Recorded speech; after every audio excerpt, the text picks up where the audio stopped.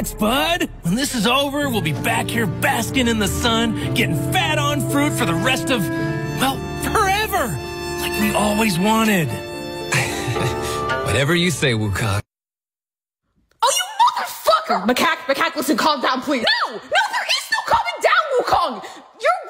Why would you do this? Look, but it wasn't my choice. Oh, no. You had a choice, Wukong. You had a choice. I was right there. I was sitting right there. Whatever happened to, forever like we always wanted. You lied to me. Oh, I'm sorry. Did you have to fight a giant old grandpa with no curfew? That was your fucking idea. You literally got up on the table, dissed him, and said, oh, we're gonna go fight and change the celestial realm. Oh, come on. We all see that smile. You found that funny because I thought your ass was joking around. I didn't think we would actually go through with it. So yes, I abandoned the gang after I got caught. Not my fault. Jeez, you had no choice? Well, maybe you could have, I don't know, come visit while they weren't fucking looking, or just send us a letter via bird, I don't know, something to hear from you without thinking you are dead, or just leaving us alone for your own endeavors. Send you a bird? What do you think this is, Harry Potter? That doesn't even exist yet. Then why would you say that when you know it doesn't exist yet? Because this time period would probably do it first. Yeah, and this time period has a thing called donuts. Whoop-de-fucking-do. Okay, what are we even talking about anymore? Killing you? I'm sorry, what? I'm sorry, Macaque,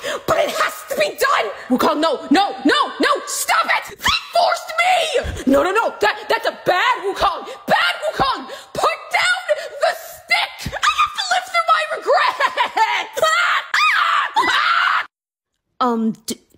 Do they do this all the time? Very. What the hell did we miss? A lot, apparently.